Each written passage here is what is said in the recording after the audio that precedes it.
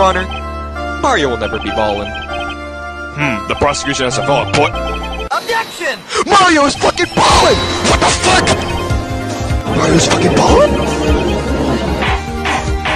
I didn't know he had it in him!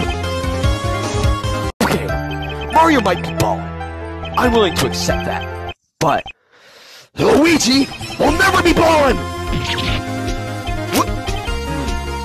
If Mario can be Ballin, so too can Luigi, correct? That's where you're wrong. Mario always gets the top spot, so Luigi will never be Ballin even if he wants to. Damn, could he actually be correct for once? We have an update on the Mario Ballin case! Oh? Well then, present us with this information at once. A new image has just come in that all of you may want to look at. Hand the image to me so I can take a closer look at it to determine whether it's valid or not. Great Scott! What happened? What is it? Luigi's Ballin! How? In front of Fitz Carter, no less!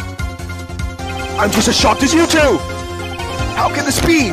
It's got to be photoshopped, right? I cannot believe he's actually Ballin! Nope, it's legit. Luigi's Ballin. I won't accept defeat like this! I need to look closer into that photo! Judge, hand me that photo!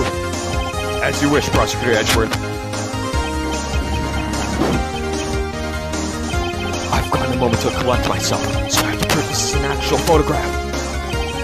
If this is a legit photograph, then tell me, why is Luigi with somewhat of human-like proportions, so him? There's a simple answer to that. Mario has made appearances next to real humans as early as Super Smash Bros. For the Nintendo 64, which also featured Luigi as an unlockable character. Damn it, there's no denying it! That is a valid point, Defendant Wright. Prosecutor Edgeworth, is there anything for you to say about that?